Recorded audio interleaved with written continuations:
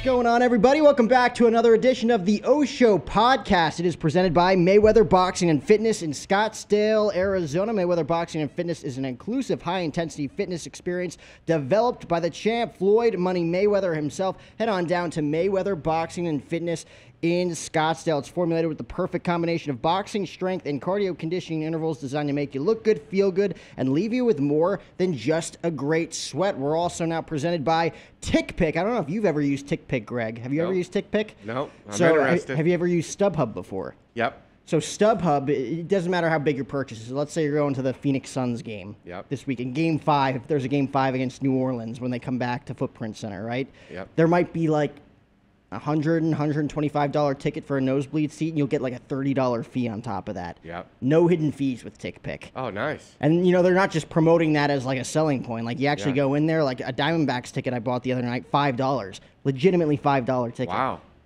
I'm definitely checking out TickPick. Well, you're in town at CB Live this weekend with... Yep. Darrell Hammond. You're opening for Darrell Hammond, right? Yeah, I toured with Darrell Hammond. Darrell Hammond's a 14-year cast member on Saturday Night Live. He's also the current announcer on Saturday Night Live. What does that entail? So he, you know, at the top of the credits when you see the show starts. Yeah. And they announce all the players and the guests and stuff. He's the announcer. Oh, no way. Yeah. Oh, absolutely. Okay. Yeah. That makes more sense. I'm like, okay, yeah, I definitely know who he is then. Because I remember, give a shout out to Adam Black for setting this up. Yeah. Talking about you and Darrell. I'm just like, like I do remember the face, but now definitely the voice. Yeah, so he's the current voice now. That happened about 5 years ago. But before that, he was a cast member for 14 seasons. He played Bill Clinton and Sean Connery and Celebrity Rehab. That was probably his most famous, and Bill Clinton. But he did over 100 and something impressions on Saturday Night Live. One of the best impressionists of all time. And we became friends, and I toured with him, man. I got lucky. How long have you been touring with him? A couple years, two, 3 years. So we were supposed to start touring before the pandemic. Okay. And we had a bunch of tour dates set up, and the pandemic hit, and so they all got canceled. And I was like, oh, man, what a nightmare. Oh, my God. And then, you know, we've just been good friends, and so now we're touring. I also tour with Mohr. Okay. But mostly with Darrell. So we did, we're doing this. We're going to Florida, I think twice. We just did a week in Vegas at the Laugh Factory at Tropicana. Oh, yeah. We did 8 shows in 4 nights there. It was awesome. So. How is the Laugh Factory? It's great. That's said to be like one of the best spots. Yeah, it's great. You know, what was really great about it is you're in Vegas, and you know I've done Vegas before, but this is the first time that my name was in the big lights on the billboards out in front on the Strip, and it's Darrell Hammond. Yeah. And then Greg Baldwin underneath it, but it was pretty cool. And we did 8 shows, packed every night, 8 shows in 4 nights, and it was just incredible. Just what an incredible experience. What do you think is the best club you've ever performed at? Or just like overall environment, I guess. So they're all great. You know, the main 3 in Los Angeles. So I live in Los Angeles. The main 3 are the Comedy Store, the Hollywood Improv, and the Laugh Factory. So those are the main 3. But I've done 2. For some reason, I've never done the Laugh Factory in Hollywood. But I've done the Laugh Factory in San Diego and then in Vegas. But I did the Comedy Store. The Comedy Store is really interesting because it was created in the 1970s, and it was like a comedy college. But Richard Pryor, David Letterman, Jay Leno, you name it, all of them. Robin Williams, that was their home club, and they all developed there. So the opportunity when I perform there, you're walking out on the same stage through the same curtains as the all-time greats. It's just the history. It's just amazing. So, and the way it works at the Comedy Store in a lot of the big clubs is that you have to get passed to perform there. So at the Comedy Store, I'm not passed. It's very difficult to get passed, but they do these other producer-based shows that I'm able to perform on. But you got to be a huge. It's like Bill Burr's there every week. Absolutely. That was Joe Rogan's home club before he moved to Austin, and you got all the best comedians in the world working out there, and I do these other shows there, and I get to perform with a lot of them, which is really cool. So. And those guys just get to show up too whenever they feel like, oh, put them on the bill, put them on the bill. Or like I feel like you'd have to. So there's a thing that's called avails. So they call in their avails to the Comedy Store on Mondays, and so in order to call in your avails, you have to be a paid regular. So and that means you get your name on the wall and everything. And so they call in their avails, but then there's a next level up, which is Bill Burr, right? Chris Rock. Those type of guys, they can just show up and then they'll get put up. But if they continuously do that, some of the other comedians resent them because they're getting, they're booting other people off to get their stage time. So if somebody shows up and does an hour, then, 4 people aren't able to go up.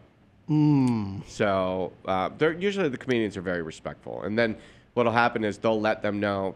So like the biggest comedians in the world, a lot of times they don't want their names on the lineup to sell tickets. Right. So they drop in. So that for them at the Comedy Store and some of those big clubs, all the biggest comedians all over from the country that reside in LA, they go work out all their new material there. So that's like for me and you, like it would be an open mic that we go work out our material. They go work out their material at the biggest clubs in LA, and then what they do is they work out their material and then they take it on the road. And that's where they make a lot of money. So. Oh yeah, and then they record their specials, and then next thing you know, like that's their next big set for the next 3 years. Yeah, it's amazing. Stand-up is tough, man. Yeah, it's tough. You got to pay your dues, and you suck for a long time. You suck for a long long time. Meaning like half a decade. Yeah, like years. Yeah, years. And listen, there's people that have been really great right from the beginning. Right.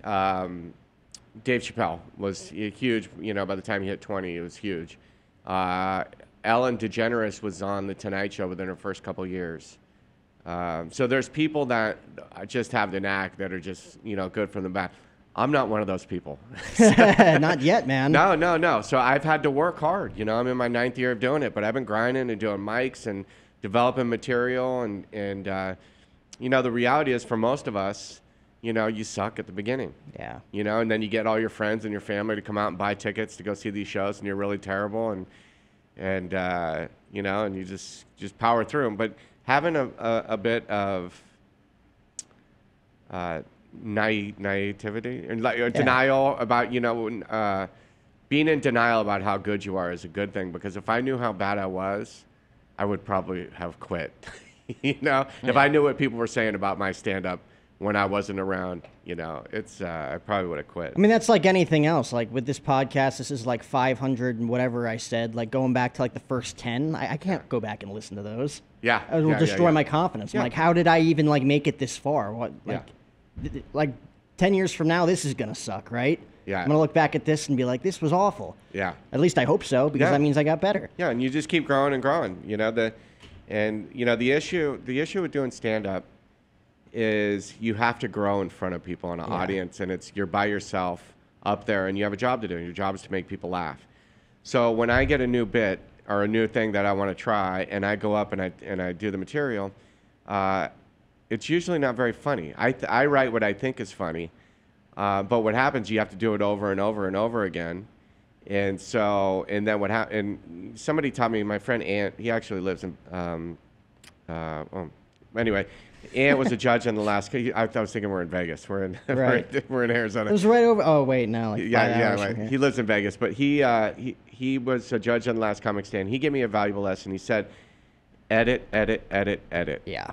And so I'll give you an example. So when I first started, I'm in recovery. I'm sober 15 years. Congrats. Thanks. Off crystal meth and all drugs and alcohol, but.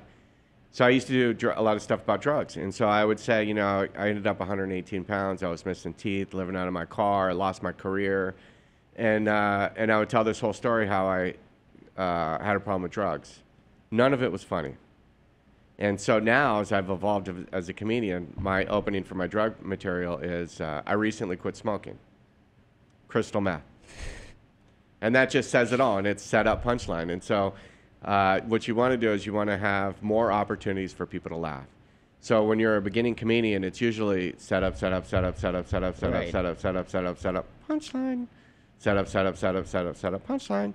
What you want it to be is set up, punchline, set up, punchline, set up, punchline. So that's how you evolve as a comedian is, you know, it's a craft. You learn the craft, but it's brutal. It's just brutal at the beginning.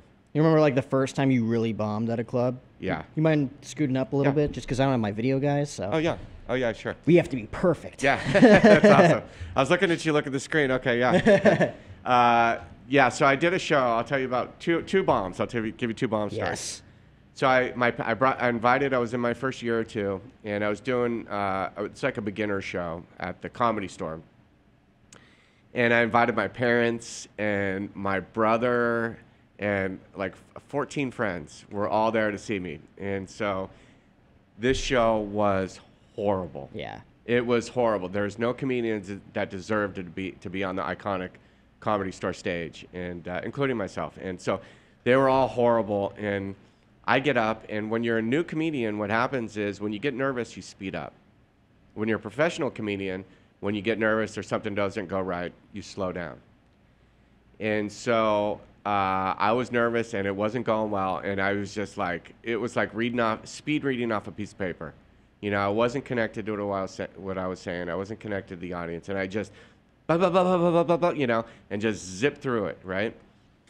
And so Ant, for the judge on The Last Comic Standing, he was there watching me, and I get off the stage, and I totally bombed, and I totally bombed, and I get off the stage. Ant took off. He always takes off after my set. So I go outside, and I text Ant. I'm like, I don't think that went so well. So Ant calls me, and he's like, I'm like, oh, man, I don't think it went so well. And he goes, listen, I'm not going to lie to you. You bombed. And I'm like, oh, my God, my parents and my brother and all my friends are there. I'm like, what do I do? And he says, okay, this is what's going to happen. He said, they're all going to come out after the show. He goes, I want you to go up to them and just say, hey, listen, I had a tough night. And he goes, they're going to say things to you like, no, you were great, or tough audience, or... Right. And he goes, they're lying to you. And I'm like, oh, man. He's like, they're lying to you. And they came out after the show. They came out to me, and I'm like, yeah, I had a tough set. And they're like, no, you were great. Tough audience. All the things he had said, I'm just like, oh, my God. Genius. And so what happened after that is I had major anxiety before I performed. And so I remember I would like take a nap before my show, and I'd wake up and I'd be like, oh, my God, I got to perform tonight. And I'm like, it was horrible. And people would ask me, like, do you love stand-up? And I would think to myself, no, I hate it. Like, it's horrible. It's so much anxiety that comes with it. And so, but what happened, there was just little bits of glimmer of laughter, and just a little bit of, you know, something that just kept me coming back. And I just fought through it. And I just fought through bad set after bad set, you know, and I'm very likable on stage.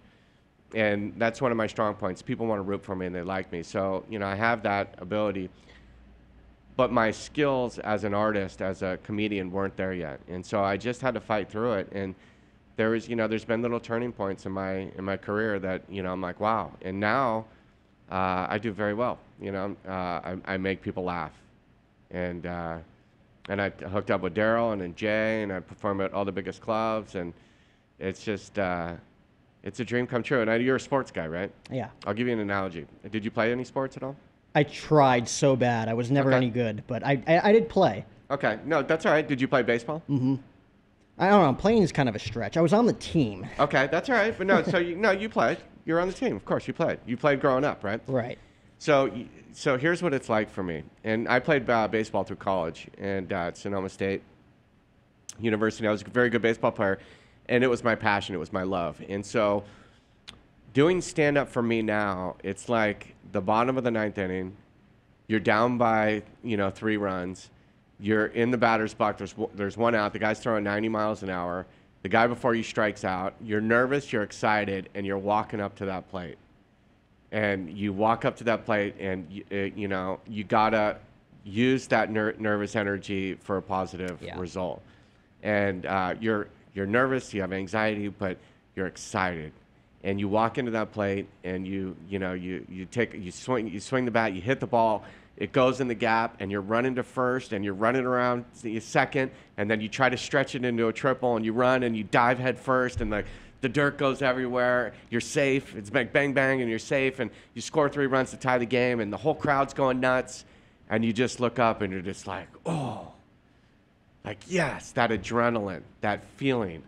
You know, I get that same feeling that I got from playing baseball from doing stand-up. So did you not even hear the audience that one night when your family was there, when you were up there? You're just in your head. Yeah. You know, you're just, you know, it was like, you just black out. You just go through it. You know, and I'm sure I got laughs.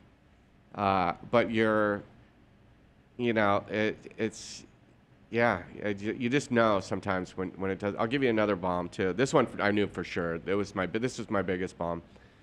I was doing a show at the Comedy Store also, relatively new, my first few years. And I do crowd play sometimes. And there was one of the things I would joke if there's 2 girls together, I'd ask them, are you lesbians? And there's these 2 really hot girls, lesbian girls, and they're like kissing, you know, on stage. And so I went up and I said, are you guys lesbians? And they said, yeah. And I said, I don't know why I get so excited about lesbians. That means I have no chance of sleeping with you. Just as a joke, right? Nobody laughed. Just died. It's creep. Yeah, nobody laughed. And then this girl in the front row raised her hand. And she goes, no, honey, it's okay. I'm straight. And am I allowed to swear on this podcast? Yeah. Okay.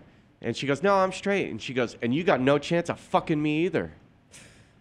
And I went, and I froze, right? And I just froze. And the crowd laughed. That was the only laugh the whole show. So what I did is I tried to go straight into my material. And I didn't address it. And I didn't get a single laugh the whole set. Yeah. And I walked off. I think that's the only time that's ever happened. I walked off, and I sat down, and it was brutal. It was my biggest bomb. And then after the show, the girl that heckled me came up to me, and she's like, I am so sorry. I am so sorry. And she gave me a hug. And she goes, I ruined your show. I am so sorry. And I bombed so bad that the heckler gave me a hug and apologized after the show. That's how bad I bombed. Oh my God! The only joke that got a pop was hers. Yeah. But now I'm a pro now, so I would have been like, oh yeah, I got an 8-ball of cocaine in my pocket that says you will. Or you know, you got to be able to adapt. Yeah. So what you do is you learn. You know, you just got to call out the elephant in the room. You know, if you're doing a set and the waitress drops a glass and it smashes all over the place, then you got to call it out. I was doing a show in my hometown. I was doing in my home area at the San Jose Improv. It was a huge show, like 300 people. And this girl was really drunk that I grew up with. I haven't seen her in 20 years, but she was really drunk and she was interrupting the show for the previous comedians before I went on. And the comedian right before me gets off and he's like, do you know that girl? And I'm like, yeah, man. And he's like, she ruined my show. And he's like, so I went up and the manager had come up to me before asking if I knew her. And I'm like, well, I know her. She's like, she says she's your best friend. I'm like, no. And she goes, can we kick her out if she keeps being unruly? And I said, yeah, absolutely. So I go up on the stage and I'm doing and I told her, I called it out right after the beginning because she was ruining everybody's set. And I said, I'm going to give you one more chance. This is your last chance. You do not interrupt the show. And I start doing my set, and she starts screaming out, interrupting the show. The police came and came and kicked her out during my show and during my set. And so I'm like, we had to stop the show, and I'm like, I told you. And like, I just started talking about it, and then I started talking to the crowd about it, and they walked her out, and I addressed it, and everybody started laughing. I made fun of it, and then I had to go back. I was halfway through one of my bits, and so I'm like, okay, well, I'm just going to backtrack and we'll start here. And then I started a little too early and I'm like, I already did that. And so everybody started laughing and then I fixed it and then I did the jokes and I went on. I had one of my best sets ever. So you just got to be present. Yeah. You got to be focused. And it's like playing sports because, like they talk about being in the zone, and the best Joe Montana, had an incredible ability to be in the zone. Tom Brady has an incredible ability to perform under pressure. When the chips are down and the game's on the line, there's certain people that put themselves and just be, unconscious and what they've done, you develop that skill by repetition and by working hard. and doing it over and over and over again. And then some people just have that innate ability. So what you want to try to do with stand-up is you want to try to do the work, and then you want to get out of your mind and you just throw it all away. You've done the work, you get on stage, you try not to plan anything. You know your set list, but you just try to be present in your body. And just like an athlete, and then you let it all go. So that way, if somebody drops a glass, or the police come in and kick somebody out, or the girl raises her hand and says, you know, and heckles you or whatever, that you can handle all the different situations. And a lot of times when these things happen, it makes your show better because it makes you look like you're a professional. You know, so you want to stay away from reading like, you know, sounding like you're reading off a piece of paper. And you want to be a student of the craft. But the best comedians, the craft is really to go and tell your bits that you've done 1,000 times and make it sound like you're telling it for the first time. Because you know what you're going to say, because it's just going to be off the top of your head, but at the same time you're engaging with the audience. Because again, like, you're able to adapt to them when they throw something your way. If there's a heckler over here saying something, you're able to adapt and actually talk to the audience, and at the same time tell the bits that you have memorized in your head over and over and over again, so it's coming off natural. Yeah, exactly. And then sometimes, like, where things will happen, and I'll write on stage. You know, something will happen, I'm like, something will happen, and I'm like, oh my God, I'm keeping that. Or I'll just make something up and try something different, and, you know, with some of the bits, and then sometimes it works and sometimes it doesn't. And so when you try to do it a few times, and if you come up with something you think is funny, a lot of times you might think it's funny, other people don't think it's funny, and you try it a few times, and then if they don't laugh, you know, then you know it doesn't work. And then there's sometimes where something I didn't think was funny. I'll give you an example. I do a joke, and somewhere just out of the blue, I just said, you know, it was a dating on Tinder joke, and I texted her #MeToo. Oof. And it really didn't make any sense to the joke, but the crowd just died laughing. I'm like, that's weird, because it really doesn't make any sense. But now I kept it, you know, because everybody laughs. I'm like, okay, if you think it's funny, I'll keep it. And so it's funny, like, you have like these things drawn up in your head of what you think's gonna hit, and all of a sudden you're like, oh shit, like the audience might have a totally different perspective, because comedy is so subjective. You have no idea what's gonna make people laugh. Yeah, and then you do it over and over again. It's like last night we were doing CB Live, and I was doing a set. And I'm working on some new stuff about dealing candy when I was a kid, being the candy dealer. And so what I'm trying to do is, anyway, I'm creating this new bit, but I've done it a few times at mics and stuff and smaller shows, but this first big show I tried it. But I missed punchlines, I didn't tell it great, but I mixed it, I put it in the middle. So I do jokes that work, I put it in the middle, and then I end with jokes that work. And so it wasn't that great. I got a few laughs here and there, but it has potential, but that's how I'm working it out, you know. Wow. At what age did you, because you said you're in your 9th year doing this? You played baseball, you said? Yeah, I played baseball through college, yeah. That is, where'd you play? Sonoma State. Oh, wow. So where'd you grow up? The San Francisco Bay Area. Okay. Yeah. Wow. So you've lived one hell of a life then. You've bounced around, done a few things. No, it's good, man. It's, you know, I told you I've been sober 15 years of drugs and alcohol. You know, I worked at CBS, I worked in radio and selling advertising, and I had a great career doing that. And then I lost everything, man. I ended up 118 pounds, missing teeth, living out of my car. And I ended up in jail on a drug possession charge. I lost everything, and then I got sober, man. And now, you know, I didn't get sober. My friend Jay Mohr, who I tour with, he says, you know, he always says, man, he's sober too, but he talks about it on the media too, so I'm not outing him. But he says, I didn't get sober to sit on the bench, you know, and it's like, I'm following my dreams. I'm going for it. So, you know, I've always had a day job and work, but up until the pandemic, I left my day job, I saved up some money, and, you know, this is my career. And so it seems to be working out fine, so. Amen, brother. What do you think was the tipping point for you? Like, was it going to jail? Was it just like you finally reached that breaking point of like, I'm literally killing myself doing this? Yeah, you know, it was, I mean, I was dying. I was 118 pounds. I was dying, and my teeth were falling out and stuff. And I really didn't think I was going to be able to get off meth. I really didn't. Yeah. You know, and I was just going to ride it out. You know, it's like it's like I was on the Titanic, and the Titanic is sinking. And at some point, I just was resided to the fact that, you know, this is it. You know, I'm just going to, and I figure, you know what? Just going to have a few drinks, and I'm just going to ride it out until the end and die. And I didn't think there was any chance of me getting clean, and I got arrested, and they gave me the option of rehab or jail. and I chose rehab, and I checked myself in on February 13th of 2007. And I'll be honest, I enjoyed smoking meth. It makes me feel so good, and but man, it just destroys you. It destroys your body, and it's horrendous. And but I went to this rehab, and I just started taking direction, and I started telling them, I started doing what people told me to do, and next thing you know, I'm 15 years touring the country with the people I grew up watching on TV, you know. And but I always say, you know, I live a very spiritual life. I meditate twice a day. Yeah.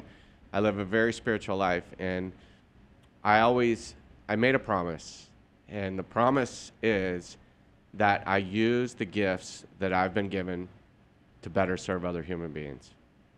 You know, so whether I achieve success as a comedian, I do a lot of recovery. I speak in jails all the time to inmates.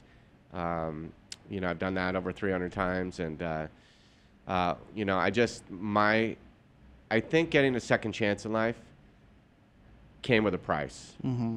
And the price is I can't live a selfish life anymore. And the obligation for me to stay sober and get clean, because not many people do. It's hard to get clean off meth, off all drugs and alcohol when people have an addiction problem. But I think the price that I have to pay now is that I have to live a life of service in order to keep it. And so in all facets of my life are somehow related to service. So stand up, I make people laugh. I'm in recovery. I speak to the jails, to inmates, to help them find their own way into recovery. I'm very, very active in my recovery program. I started working, at one point I was working for some drug rehabs doing admissions. I admitted, meaning convinced almost 1,000 people to go get help, and many of which are still alive and many of which have died.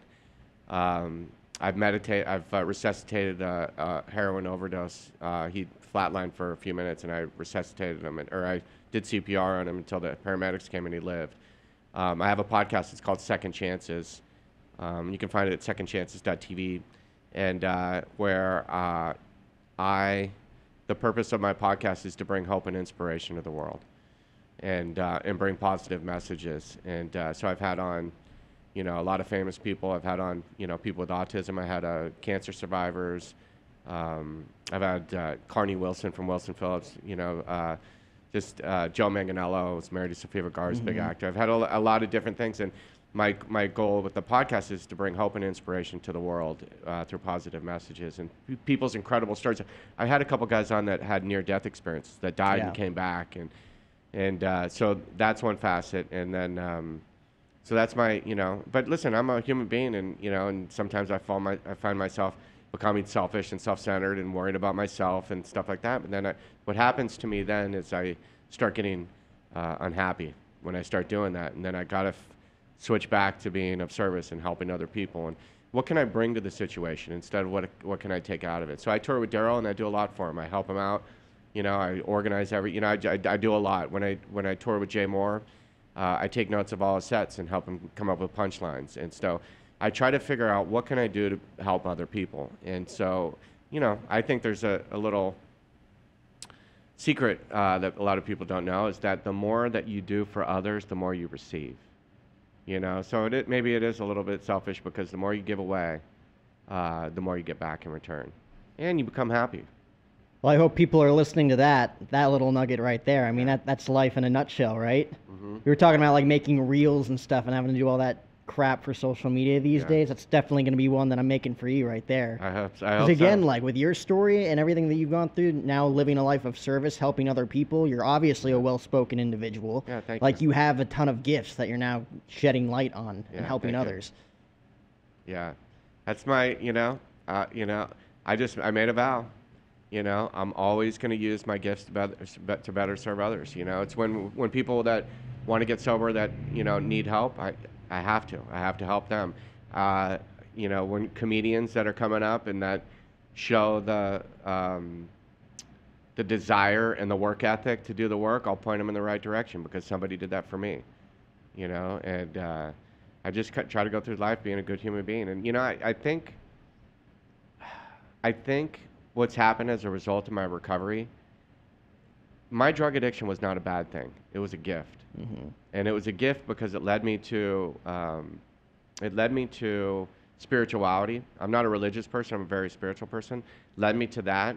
And it also has given me the tools to become the best version of myself and become the person that I was intended to be on this earth.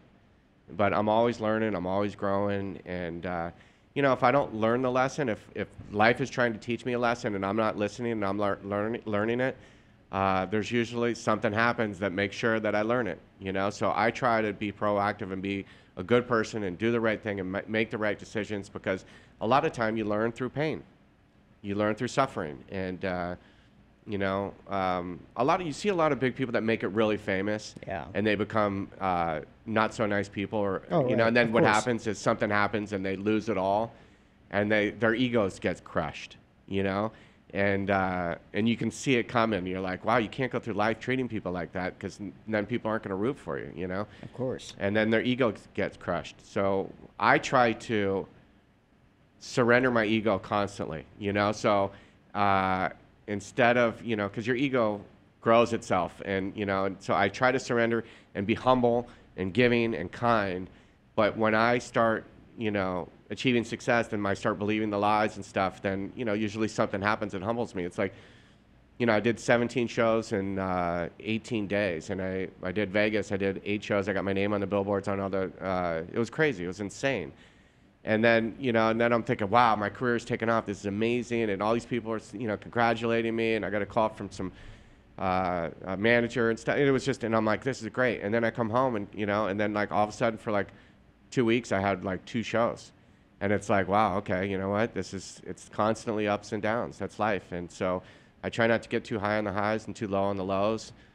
And now things are picking up again. And, you know, and just, you know, we're all human beings. You know, I'm no better than anybody else. And, you know, I heard something that was really interesting. We've always been judged in growing up by our intelligence, by our book smarts, right? And how good we are in school and our grade point average. And, you know, and so that has been a sign of intelligence. But you know what? People are geniuses in other ways.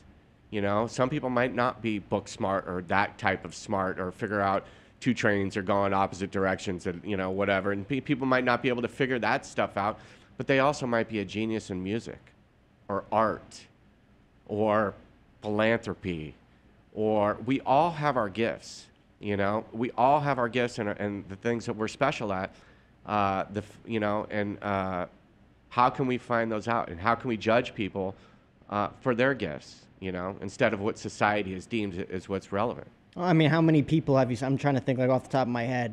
Derek Jeter, another athlete right there. Yeah. Didn't finish college. You know, like, maybe that's because he was a great baseball player. I'm trying to think. Dave Grohl, Foo Fighters, dropped out of high school. Yeah. Was not a good student at all. Genius. Genius songwriter, genius filmmaker, genius basically in everything that he does, that he wants to do, because he's passionate about it, right? Yeah. Like, there's so many people out there that can inspire millions around the world that did not have, like, businessmen. There's so many businessmen out there that high school dropouts. Like, I have no book smarts, but like at the end of the day, like, you don't even need to learn half that stuff. Yeah. But you're not supposed to say that, right? Yeah. And, you know, so listen, I got a college education. It was great. I don't use any of it now, but it taught me how to work ethic and how to study and how to get projects done on time. There's a lot of valuable lessons in that. But people could learn those lessons otherwise, and maybe school isn't cut out for everybody, and maybe it is cut out for a lot of people. You know, there's nothing wrong with that, with going to college, but I think celebrating for people for their own individual talents and achievements, and you know, I had this, I had an autistic guy on my podcast, and the guy was brilliant. You know, now he's not, I think. He was on the spectrum a little bit, and you know, I think they have issues with social cues. Yes, yeah. You know, and so he wasn't good in that area, but he goes and he does public speaking, and he was very, you know, so he has his gifts, and you know, I have drug addiction. That was the big obstacle that I've had to overcome, and now that's turned into a gift because it's given me the ability to help other human beings that come behind me that might not know how to get sober. You know, and I'll tell you a story. I speak in prisons and jails in LA County, and I've been in there almost 300 times. I met this kid in there, and he came out and he says, "Hey, I'm getting out on Friday," and he says, "What do I do?" And I said, "Well, why don't you come find me at this recovery meeting and I'll help you get started. And so he came and he never showed up at the meeting. He got out, he never showed up. I saw him like, I don't know, 6 months later, and he came, and he sees me and he comes running after me and he runs up and he's like, hey, do you remember me? And I'm like, no. And he's like, from jail. And I'm like, oh, dude, what's up? I can remember you. And he's like, hey, man, he goes, I came looking for you, but you weren't here. He goes, I got out, I started drinking again. I hit another bottom. I came here looking for you, weren't here, but I raised my hand. He said, all these people surrounded me. They got me into a sober living. He goes, I'm sober 3 months. And I'm like, wow, that's amazing. And I was about a year after that, I was at a recovery meeting. He was a speaker. And he started sharing his story. And he said, he was introduced to recovery by this guy that came into jail and told him something that saved his life. And he looked at me and he smiled. And so, and I realized that, at a moment of clarity, a spiritual awakening, I'm like, wow, my recovery isn't just about me or my job or my career, getting my life back. My recovery is about being of service to other human beings. And this guy's still sober. I think he's clean and sober 8 years now or something like that. And he's a producer for reality TV, and he's got his life back, and we stayed in contact. But it's like, it's incredible. It's the gifts that are available. And I think where I'm at now in life, and I mentioned I'm a spiritual person, is I'm looking for those coincidences. Those things. Like it's serendipity. Like when you're going somewhere and you randomly meet a friend and it's just like destiny that you guys met. It's a serendipity. These weird miracle things. Sometimes I'm like, I swear to God, we're living in the Matrix. Right. It's like, how can this happen? How can all these coincidences happen?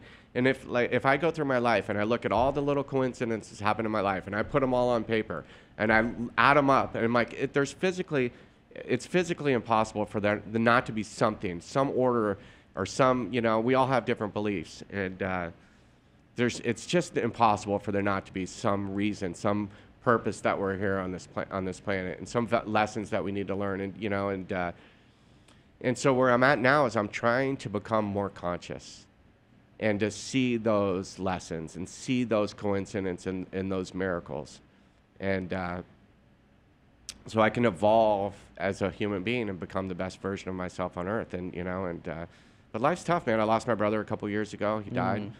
And life has challenges. It's not always, happiness and joy and pleasure. That's just not it. I lost my brother. It was grief and, and loss. And we have hardships. We lose jobs. We lose friends. Death is, is prevalent in all of our lives. It's something we all have to face. And, there's a lot of ups and downs. And, I was always under the impression, this is my philosophy growing up, was that life was about pleasure. And so I sought pleasure through drugs and alcohol and parties and fun. And I always thought the more pleasure I could get, the more happiness I can get. And but that's not true. Right. I think now that life is about a lot of things, but one of the main things that I've learned now is life is about service and giving and serenity and feeling good about yourself and building your self-esteem and bringing value to other people and becoming the best version of yourself. And so I'm trying to grow my abilities to be more conscious so I can see what my gifts are so I can use those gifts to better serve others. And you do believe in, like you said, you're spiritual and not necessarily religious, right? But you believe that everything happens for a reason. Like you said, there's those serendipity moments where it's just like, how the hell did this happen? Even with your brother's tragedy, you don't know why that part of the story was written. Yeah. Maybe not yet. Maybe you do know. But you're going to know by the time it's all said and done, why this all happened for a reason. Nobody knows. Nobody knows. But I think, I don't believe in, an old white-haired dude judging me for heaven or hell where I go to, right. But I believe that I'm put on this earth to learn and to grow and to evolve. And I just think there's something that happens after. I don't know what it is, but I know there's purpose and value on this earth. If there was no reason for us to be here and we just died and we just came, it turned into nothing, then that means that my cousin died of ovarian cancer as a kid, growing up as a young woman, and she died of ovarian cancer for nothing. Or the children that, there's got to be something, there's a reason. And so I think I have a better idea now of why I'm here on Earth and, you know, my purpose on Earth. I think the Dalai Lama has probably a better vision of what life is all about or whatever. But,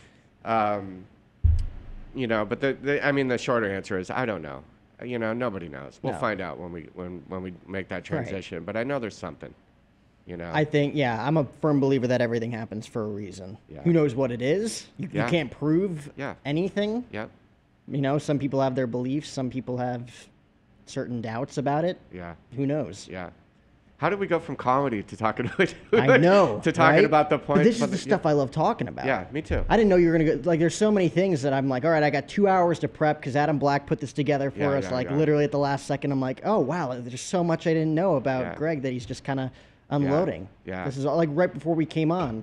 We were talking about how one of your buddies was the main writers and producers for Winning Time. Yeah. The new Adam McKay documentary. Yeah. I did a little documentary show. Yeah, I did Adam McKay. I did a little research on you as well. I watched some clips, and I watched the clip with Magic, and he, my friend Jim Hecht is one of the writers and producers, and his story is miraculous too. He had a vision board. And he actually wrote down, I'm telling Jim's story now, but he wrote down on this cardboard, he was going out, that he's a huge Lakers fan. Yeah. And he had this cardboard and he wrote down the date, like, you know, I'm paraphrasing his story, but it was the date that the show was going to air. Right. The date and the year that it was going to air. And he went and met with the writer of the book and like brought him some things and ended up having an Easter dinner with the book. And he knew he was just kept going and going. And he had this vision board on that card. So when he went out and pitched HBO or whatever, he brought that cardboard piece in. They launched the show, the date that he had written years prior on that cardboard, the date and the year. Isn't that incredible? Wow. Talk about serendipity, man. Yeah. I'm telling you, holy shit. We're in the goddamn Matrix or holy something. Holy shit. You know, and then, you know, there's another thing is that I've heard people say this, that we can accomplish anything within our I'm not going to be the offensive lineman for the Dallas Cowboys or nothing, but, you know, well, we can accomplish great things in life if we believe it, you know, and we work towards it. And so I'm at the point now, it's like, you know, so I don't have kids, and and I've decided this. I always wanted kids my whole life, and I'm not having kids. So at this point I don't want, because I don't want to spend the last, you know, 20, 30 years of my life, you know, raising kids. And I think there's something bigger. And, you know, anyway, I missed that opportunity, and that was one of my things that I always wanted to do. And now I got to a point where I'm old enough. I'm too old where, you know, I don't want to be 70 years old playing catch with my kids. So I'm not that old, but anyway. So I came to terms with it, but I don't have to leave a nest egg. I don't have to put my kids through college. I don't have to worry about leaving anything behind, you know, for people that come behind me at this point right now. So why not follow my dreams? You know, if I got this one chance in life, why not follow my dreams? Why not do what I would do? My dream is to do what I would do for free and make money and have a career doing it. And that's stand-up for me, you know, making people laugh, because I get to go out and I get to bring happiness and joy and let people escape their problems, or you know, and just have some fun for a little bit, and I get to bring that to people. You know, what a gift that is for me, you know? And again, it's service, you know, to go out and make people laugh and bring happiness and joy to people's lives, you know? And so that's my dream. You know, there's no reason why I can't accomplish that. And I'm getting to the point, because I've always had self-doubt, or you can't do this, or, you know what happens for me? Like, what happened, well, I'm not going to be able to accomplish that, so why should I try? Mm-hmm. You know, I don't want to fail, you know, so I'm not going to try. But in this one area of my recovery and in my stand-up, I'm working on breaking those barriers down and instilling that belief in myself that I can accomplish it. And I heard someone say, you can accomplish, you know, whatever you put your mind to if you believe it, you know. And I'm like, I don't know if that's true or not, but if I subscribe to that philosophy, then I'm probably going to have a better chance. So I'm just going for it, man. I'm just going for it. You know, I left my career. I mean, not my career. I left my day jobs. I saved up some money. I have no idea how that's going to work out. I have no idea, but I'm starting to, and Darrell Hammond told me, the door behind you doesn't close fully. Or no, I'm sorry, the door in front of you doesn't open until you close the door behind you completely. And so I don't care, man. You know, it's like I will live in a small apartment or not be able to go out to fancy restaurants for a long time or whatever. I don't care. I don't care about the material things. I want to live a life that makes me happy. You know, and here, another thing, Jim Carrey, and I'm going to paraphrase what Jim Carrey said. So Jim Carrey was an accountant. You can Google this story. Right. He was an accountant, and his dad got fired in his 50s, and he hated his job, hated it. And he says, if my dad can go through life and work at a job and get fired in his 50s at a job he hates, then why can't I take the chance and fail at something that I love, you know? So... You never know. Joy, you get to provide joy, inspiration, and like you talk about, like never having the opportunity to have kids. Like you have an opportunity to mentor maybe some young comedians. Yeah, you know? Exactly. You know, and I do a lot of great things, and you know, I've had a couple close calls with kids that didn't work out, but maybe just that's what wasn't in the cards for me. Yeah. You know, and I think we were all put on this earth to be of service. This is my philosophy. We're all put on this earth to be of service. Some people raise families. Some people own businesses, employ people so they can have health insurance and raise their families. Some people are social workers. Some people are volunteer, whatever capacity. I think we're put on this earth to be of service. And I found mine. You know, my primary purpose in life is to be of service to other human beings. You know, that's my primary purpose. And, you know, my real primary purpose is to stay sober and help another alcoholic or drug addict achieve sobriety. That's my primary purpose. That's number one. Without that, none of it else happens. But I need to be of service in all areas of my life, you know? I need to help people in all areas, you know? And that's what I try to do, man. I just try to be of service and help others, you know, be a good human being. Do you ever implement any type of these stories into your stand-up? Because I feel like as great as it is to be funny, like there's a lot of great comedians out there that just like tell stories and like if you're like the goal is to get laughs. But I feel like if you can get claps too, just based on something that inspires someone, that sends goosebumps down their spine too. I do a ton of public speaking about recovery to people that have drug and alcohol addiction problems, and I'm a very good motivational speaker, very good. And then the stand-up I do, I did a motivational, I gave a talk about drugs and alcohol one time, and I just killed it. And I integrated, it's easier for me to integrate right now my stand-up into my motivational drug addiction speeches, talks. That's easier for me. But I'm trying to like figure out when I do, I'm working on all the material to do my first hour special, is maybe somehow integrating some of that, like just like you said, some of that positive messaging into that. But again, your job as a stand-up comedian is to make people laugh, right? Not make people cry. So I'm trying to find what that balance is. You know, how can I integrate those positive messages into the stand-up and be as good as a public speaker about recovery and be that good as a stand-up? So it's the process. That's what I'm trying to learn, you know. And I do talk about, you know, one of my stories, I talk about, you know, my opening lines. I recently quit smoking crystal meth. And then I talk about, you know, getting off meth. And then I'll tell you one story. This is a true story. So I'm friends with Joe Manganiello, who's, he was in True Blood, Magic Mike, and he's married to Sofia Vergara. Right. Just dream couple, right? Yeah, yeah. And so it's ridiculous. They're the best looking people on the planet. It's just ridiculous. And, but anyway, Joe, I'm friends with Joe. He calls me up and he's like, he says, hey man, he goes, I'm shooting this movie. And he goes, I'm shooting a scene where I do meth. And he's like, I've never done it before. Right. He's like, hey, will you come work with me on set and come help me bring truth to doing meth? 'Cause I don't know anything about it, right? So I go on, the movie's called Arch Enemy. It's out now. You can watch it on, download it on all the sites or whatever. And so he plays a superhero that he drinks and does drugs, and he's like the superhero supposedly from another planet, but he doesn't have his superhero powers on Earth. So you don't know if he's telling the truth or lying. So anyway, the scene is he snorts this meth, and he kills all these drug dealers. Mm. So he brings me on set, stands me next to the director, and he snorts the meth. He shoots the scene. Director yells cut. he comes straight over to me, and Joe, I'm standing next to the director. He comes to me, and he says, "How was that?" And the director's probably like, "What the hell who's he talking to?" Right.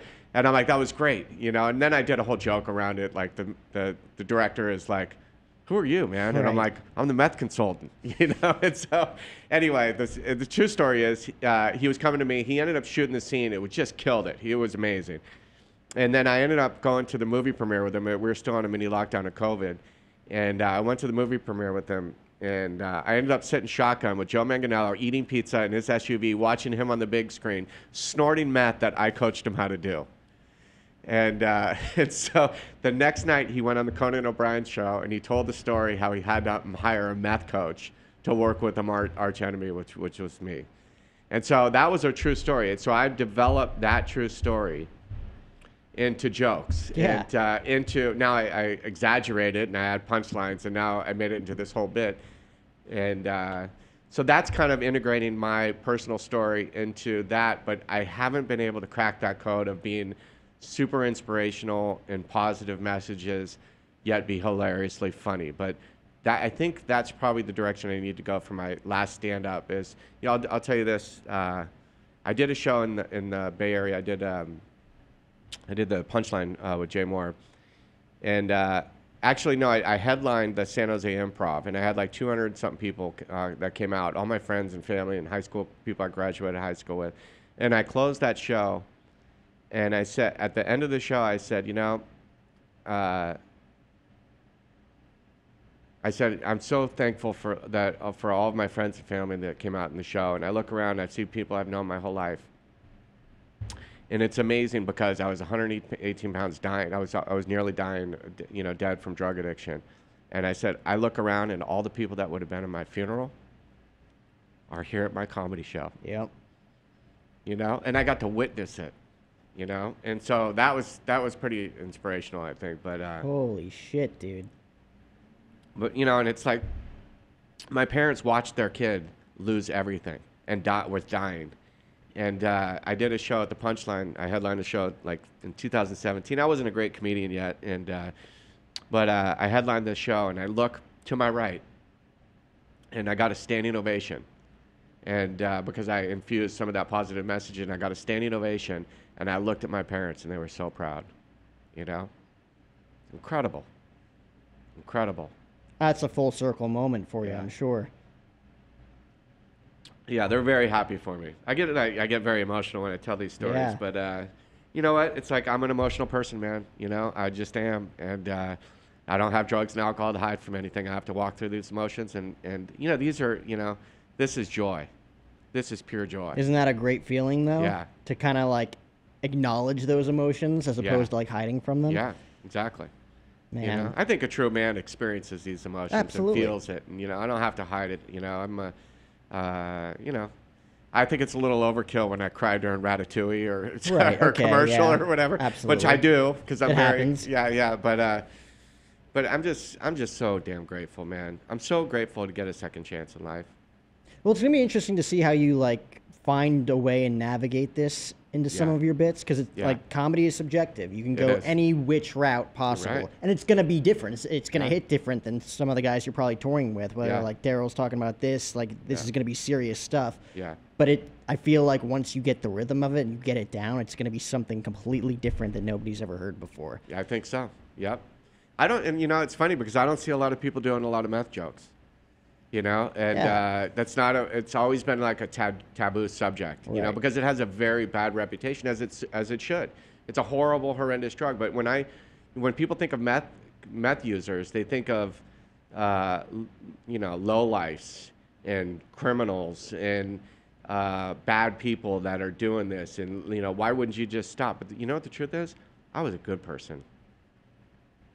I was a good person. I was never mean or you know, I grew up. I think I was a good person, and I've made some mistakes, of course, like all of us have. But you know, I've never killed it. You know, anyway. But I was and I've heard this saying before. I wasn't a bad person that needed to learn how to become a good person. Mm-hmm. I was a sick person that needed to learn how to become well. And you know, it's just miraculous. It's just miraculous that, and you know, I need to stay in gratitude, you know, and you know, what if, you know, this is getting way over the top, but you know, what if we have this, you know, this chance in life, and what if wherever we go next, we can't swim, or eat watermelon, or fall down and scrape our knee, or whatever. I mean, and all these experiences that we get here.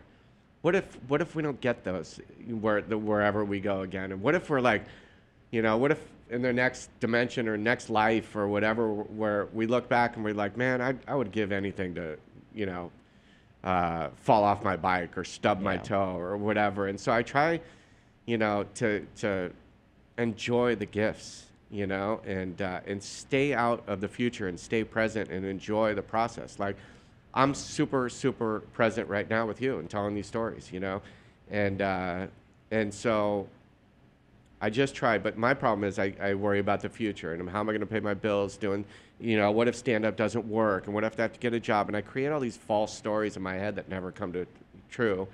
And so, you know, my goal is to try to stay more present and focused so I can enjoy where I'm at today. Because I'll tell you this, you know, like 3 years ago, if you told me I'd be touring with Darrell Hammond and Mohr, you know, I'd be like, oh my God, that was my goal, my dream, is to hook up with somebody that's huge, you know, the incredible comedian, and get to tour the country. That was my dream and my goal at that point. Now I've achieved that goal, and it doesn't mean that much. It's not, and it's like, you know, how am I going to become a headliner? How am I going to, you know, have my hour special? How am I going to get a TV show? And it's like, there's never enough of anything to fill the void. There's never enough of anything to fill the void.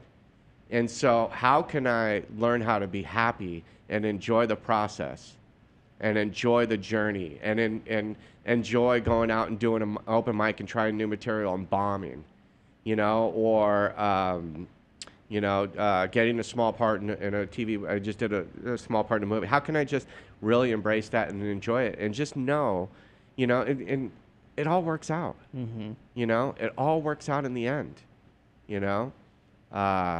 At least for my life, you know, I haven't had to try to manipulate or hustle or try to figure things out. You know how, I'll tell you how, you know how I became a stand-up comedian? I'll tell you. I was at a recovery meeting, and there was a kid that a man he was like 30 or something. He had like 30 days clean off cocaine. And somebody introduced me to him and said, hey, do you want to give this guy a ride home? Will you give this guy a ride home? And I thought to myself, on the inside, I thought, like, why don't you give him a ride home? Why are you asking me? You know, but I've learned to say yes to life. Right. And I said, sure, I'll give this guy a ride home. So I give him a ride home. I don't know anything about him. And I start taking him to recovery meetings. And I would go get coffee before the meetings, and he would never order anything. And I asked him, I said, are you broke? And he's like, yeah. He's like, yeah, I'm broke. I'm like, do you have groceries? Or do you have groceries? Or he had no car. His car's broken down. And I'm like, do you have groceries? And he's like, no. So I'm like, all right, I'll take you grocery shopping. I'm like, where do you shop at? This dude took me to Whole Foods. You know, do you have Whole Foods out here? It's like, he got like this little basket for like $100, but I took him grocery shopping, and I just did my part, and we became good friends. It turns out he was a stand-up comedian. I had never done stand-up comedy before. I was an actor, but I never in a million years thought I'd be a comedian, because I didn't think I was creative or funny or, you know. And so he invited me to go to this beginner show at the Comedy Store, and I went and saw it, and like half the comedians were terrible. And I had done so much public speaking in the jails, and I tell these drug stories that made people laugh. And after the show, I told him, I'm like, I could do drug stories, tell some drug stories, and be as funny as half of those guys making a joke. And he's like, you want to try it? And I'm like, okay. Why the hell not? Yeah. Yeah, so I say yes to life. So he put me up at this beginner show like a week later, and I told some drug stories, and then I wrapped it up with a recovery message. And the host comes up after me, and I got like high fives coming down. It was probably really terrible, but it was more about getting sober than it was about making people laugh. But people were high fiving me, and the host comes back up, and he's like, holy shit, I didn't know this was an AA meeting. And everybody laughed and stuff, and that was the first time I did stand up. And so flash forward years later, I'm doing a show. I'm at the most famous comedy club on the stage at the Comedy Store in the main room. I'm behind the curtain, about to walk through the same curtain that Richard Pryor, Jay Leno, David Letterman, Dave Chappelle, all the greatest comedians in history, Eddie Murphy, they've all walked out through this curtain. and I'm hosting the show, and I'm talking to Bill Burr. And I'm about to walk on that stage and take the mic, and I'm going to introduce Bill Burr, one of the biggest comedians out there right now. And I thought to myself, how did this happen? How did this happen? I was 118 pounds, missing teeth, living out of my car. How did I get on the most famous stage in the world, about to introduce one of the biggest comedians in the country? How did this happen? You know what happened? I helped a newcomer. I was of service. I gave somebody a ride home. You know? What if I was selfish and self-centered that day? What if I said no? My whole life changed from being a service to another human being. My whole life changed. Wow. And see you getting choked up talking about this stuff, yeah. man. This is... I'm a stand-up comedian. I toured the country because I helped a newcomer. Yeah. You know? Wow. Holy shit. And again, I gotta stay in that mentality.